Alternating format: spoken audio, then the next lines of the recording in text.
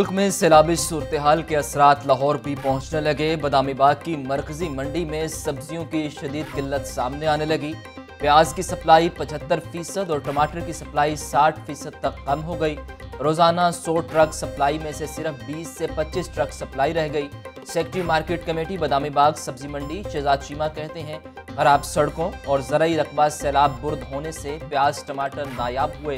कुदरती आफत के बायस सप्लाई बुरी तरह मुतासिर हुई। नई फसल की काश्त और फराहमी तक कम अज कम 4 माह दरकार है।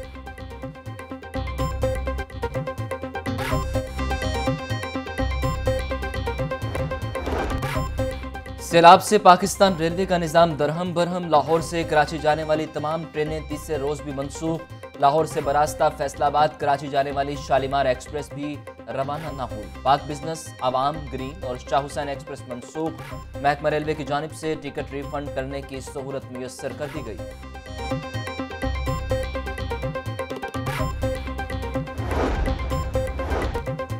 रेंजर्स सैलाब ज़दगान की इमदाद के लिए मुतहरिक मुख्तलिफ मकामात पर फ्लड रिलीफ कैंप्स का क़याम। अवामुन्नास से दिल खोल कर इमदाद की अपील।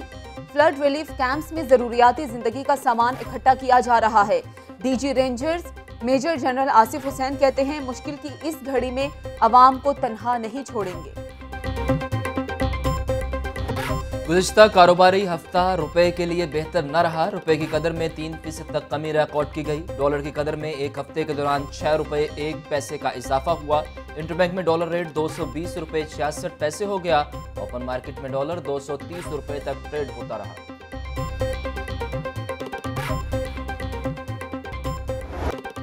निजी कंपनी के मुलाजमीन की जानिब से पैसे लेकर बिल जमा करवाने का मामला। FIA का लाहौर न्यूज़ की खबर पर एक्शन। लेस्को के एक्सियन बागबानपुरा रफियार रेवेन्यू ऑफिसर अब्दुल जब्बार और कमर्शियल असिस्टेंट इमरान को गिरफ्तार कर लिया। प्राइवेट अफराद लेस्को के सरकारी दफ्तर में बैठकर पैसे लेकर बिल जमा कर रहे थे। FIA ने तीनों अफसरान के खिलाफ तहकीकात का आगाज कर दिया।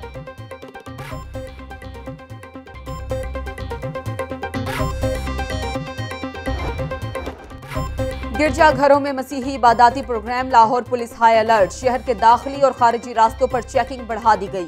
CCPO की पुलिस ऑफिसर्स को खुद सिक्योरिटी इंतजामात चेक करने की हिदायत।